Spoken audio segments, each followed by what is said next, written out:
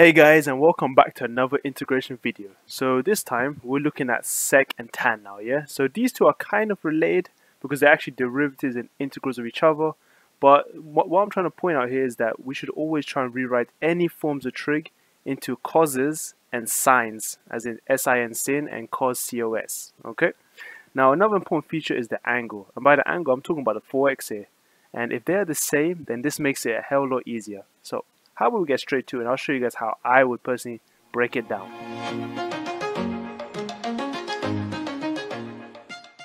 So guys, as we said earlier, the first thing you guys want to do to this problem is to firstly rewrite sec and tan in terms of sine and cos. So here we can rewrite sec as 1 over cos 4x because that's the identity, and tan as sine over cos.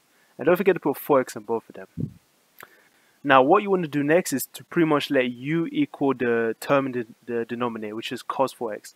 And this is because that if we differentiate cos 4x, we're going to get an answer on the numerator, and that's exactly what we want. We want sine 4x to be part of the du over dx expression, okay?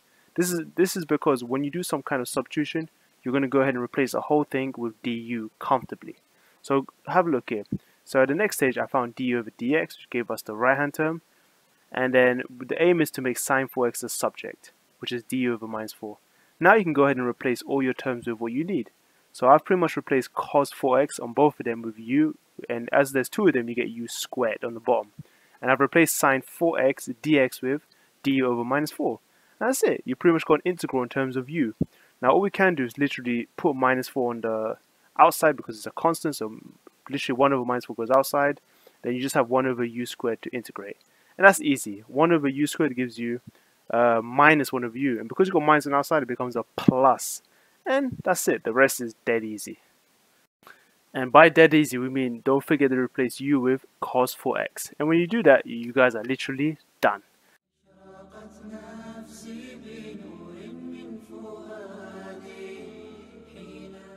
I just want to thank you guys for coming to this end of my channel, and if you've enjoyed the content so far, just go into my channel page, hit the subscribe button and hit the bell for more notifications, and if you want, you can do personalized or all, and that way you won't miss any future maths or educational videos.